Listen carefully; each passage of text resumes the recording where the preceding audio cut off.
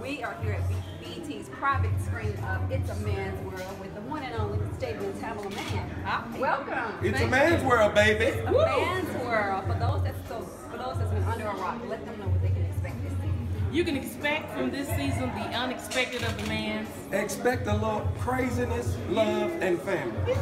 More craziness than anything else. You may shed a few tears, but you're gonna do a lot of laughing. A lot of laughing. So you work with your family. What is something that you learned once you started working together that you did not know when it comes to working with your family? Well, it can be hard working for your family because it's kind of hard to fire them.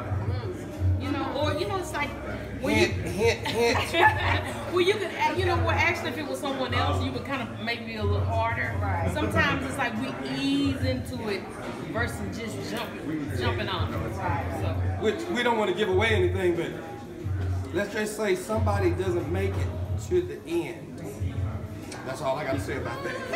Okay, so you guys have an amazing career. What are some tips you would say that it takes to work together as husband and wife? Well, first of all, we enjoy each other's company, so it makes it easy for us to work together, and it's something that I always dreamed of. So I wouldn't have to explain what I'm doing, where I'm at, And if you're gonna work with your spouse, you have to like them. Yes. I mean, because y'all married, y'all love each other, but you gotta like your spouse. If y'all gonna be together all day, every day, then go home.